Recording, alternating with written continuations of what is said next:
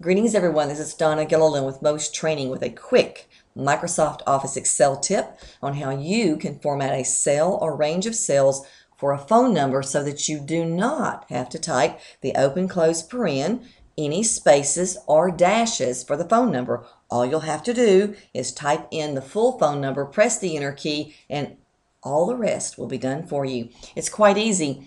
You first will have to select the cell or range of cells that you want to format for this special type of format.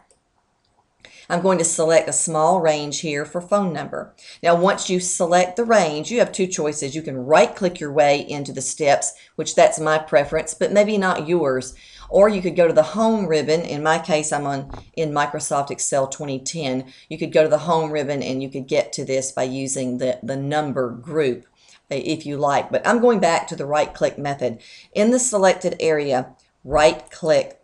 After you right-click from the menu that appears, we want to format the cells.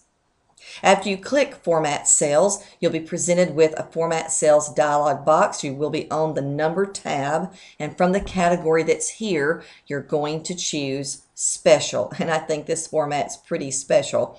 After you select Special, on the right-hand side, you'll see your options. The one we want is phone number. After you click phone number, click OK in the lower right corner, and now this area that I have selected is ready for the phone number, so watch and see.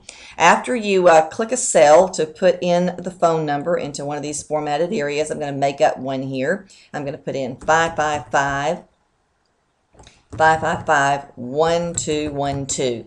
A made up phone number here, but you can see it is all strung together. But after I press the enter key, take a look. See, parentheses, appropriate space, the dash, but I didn't have to type any of that, which I think is fabulous. That's my quick tip for today, how to format a cell or range of cells for phone numbers to speed up your typing time.